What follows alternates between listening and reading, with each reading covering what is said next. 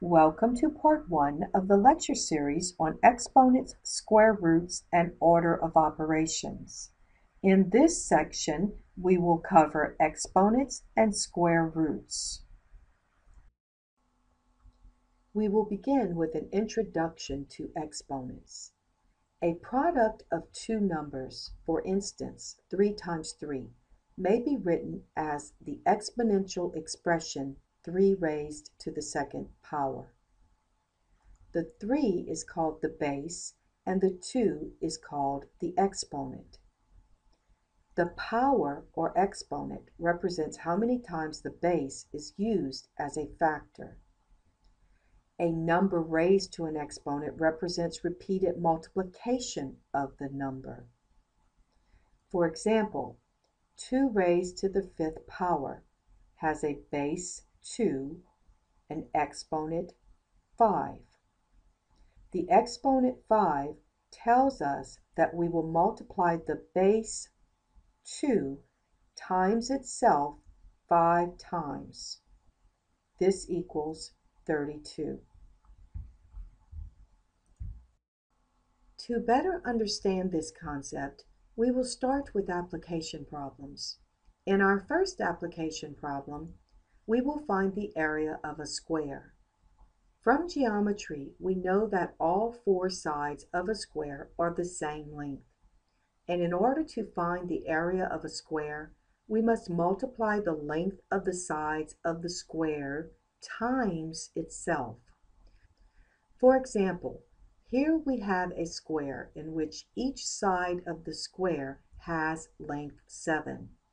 To find the area of the larger square, we must multiply 7 times 7, which is the same as raising 7 to the second power. This equals 49 square units. That means there are 49 squares with sides length 1 that make up the larger square. For this reason, it is common to use the phrase 7 squared to express 7 raised to the second power. Of course, this is true for any base squared. In our second application problem, we will find the volume of a cube. Recall from geometry that a cube is a prism with 6 identical square faces. The faces are joined by edges, and each face has 4 edges, each with the same length. For our example, we will consider Rubik's cube, in which the side edges are all 3 units in length. To find the volume of Rubik's cube, we multiply 3 times 3 times 3, which is the same as 3 raised to the 3rd power, which equals 27 cubic units. That means there are 27 cubes with sides length 1 that make up Rubik's cube. For this reason, it is common to use the phrase 3 cubed to express the exponential expression 3 raised to the 3rd power. It is important to realize that the term cubed may be used when we raise any base to the 3rd power. Our next topic is square roots. We will start with an example. We can write the number 9 as 3 squared, and we call 3 a square root of 9. Additionally, negative 3 is a square root of 9, since negative 3 squared is equal to 9. We will now look at the definition. If x squared equals k, then x is a square root of k. All this says is if you have a number x and you square it and it equals to another number, then the x is a square root of that number k.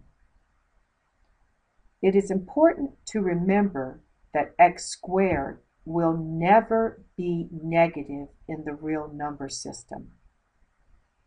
Because of this, a negative number will never have a square root in the real number system.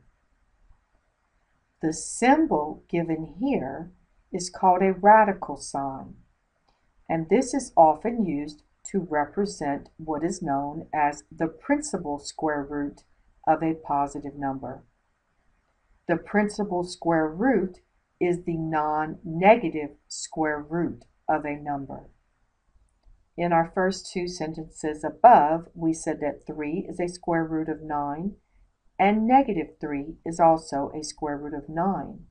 But when we are looking for the principal square root using this symbol, we are only looking for the non-negative square root, which would be the 3 in that example.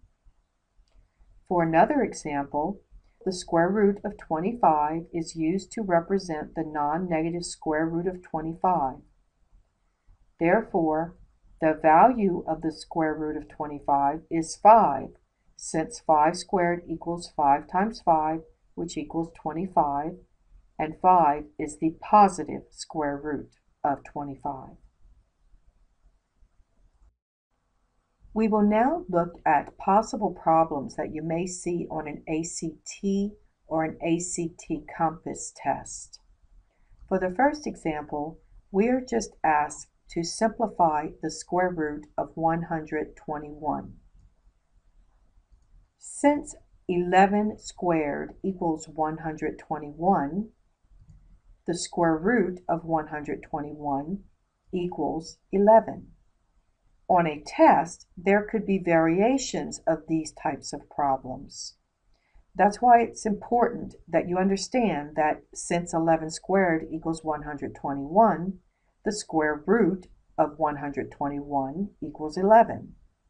On a test, they may ask the question in different forms, possibly including true or false questions. But for our next example, it will be a fill-in-the-blank question. 22 squared equals blank, so the square root of blank equals 22. 22 squared equals 484. So the square root of 484 equals 22. Notice that the answers are exactly the same. We filled in the blanks with the same number. It is important for you to understand this in case they ask you the question as a fill in the blank or a true-false question.